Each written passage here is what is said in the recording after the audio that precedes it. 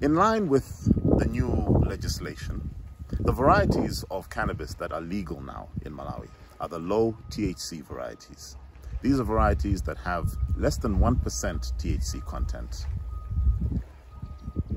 Certain companies that have been conducting field research in Malawi have been able to bring in a few varieties and try those under the local conditions and see how well they grow. This is going to be really important because that's the only way that you can get legal seeds for you to actually be a part of the industry and grow legal industrial or medical cannabis in Malawi.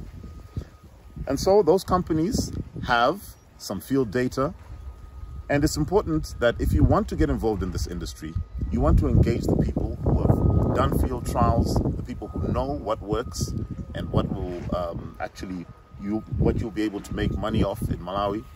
And that's a good reason to join the ICA.